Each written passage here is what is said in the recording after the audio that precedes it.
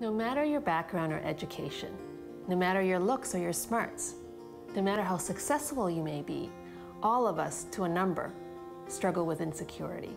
Even the rich and famous. Oh, we may work hard to hide it, even from ourselves, but it's there. We may be unaware of it, but our insecurities can control us far more than we realize. All of us have experienced hurts along the way of life, or we've made wrong conclusions about our worth based on lies we believe. Witness the great success of Brené Brown's thesis on vulnerability, which has struck a chord within so many of us. It's helped us to see the huge amount of energy we expend to pretend we're okay and we have it all together. Authenticity has become the new norm because now it's okay to embrace our humanity. But can I tell you something? Even that can be our weapon to defend against facing our insecurities. As long as we talk like we're being vulnerable, since that's what everyone else is doing, maybe we can avoid looking at our deepest fears or insecurities. Let me give you some examples. Think about the last time you stewed about a comment someone made about you and you had a hard time letting it go. Or what about the numerous times you worked until 10 p.m. to prove yourself to your boss? Or how about the time you blew up at your wife because she embarrassed you in front of your guests? Or how about the dismissive comment you made about a coworker when you realized she was getting rave reviews about her work? In psychology, we have a name for all of this behavior. We call it defending our ego. And I don't mean ego as in puffed up pride, but ego as in our sense of ourself and our worth.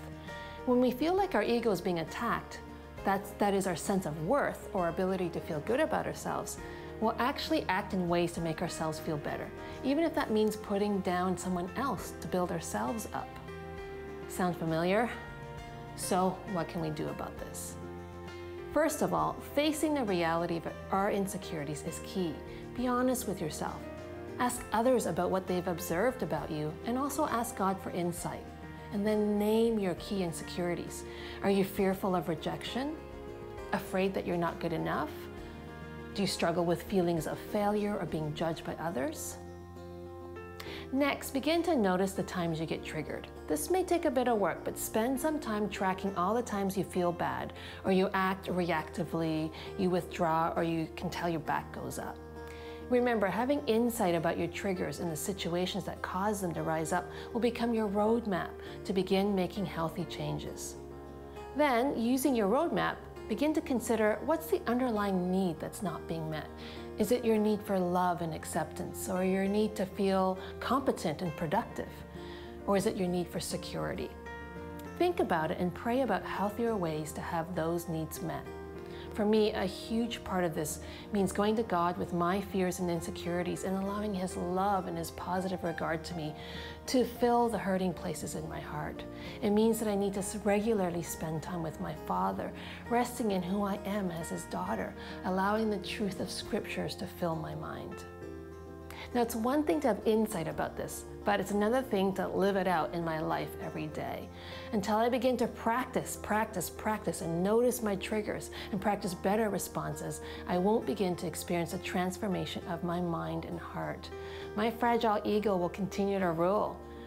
It's as I choose to live out of the truth of my infinite value, yet my broken humanity, that I can find freedom from my ego defenses. It also means I have to take steps with courage to get healing if I need it through counseling. I need to take responsibility for my own insecurities and triggers rather than projecting or blaming others for them. I need to have conversations with my loved ones to ask them for feedback on their observations of me, or I need to read books or listen to podcasts to help me understand my triggers and insecurities. And I need to risk beginning to open myself up to building healthy relationships with mature, grace-filled, truth-telling friends who are likewise committed to personal growth. I might need to get professional help if I'm struggling to make sense of my triggers or insecurities, or embark on recovery programs that will help me identify my patterns and why I do what I do. It also means that I commit to a lifelong journey of growth with a growing humility about my fragility as a human being, coupled with my choice to continually access the unbelievable grace and love of God to ground me, in the incomparable power of the Holy Spirit to change me. And this is good news. When you feel like a failure or not good enough, You can stop trying to make yourself big enough or capable enough to carry the weight of the world, because God never designed you to do it. Once you realize this, you are finally free to no longer try to be what only God can be.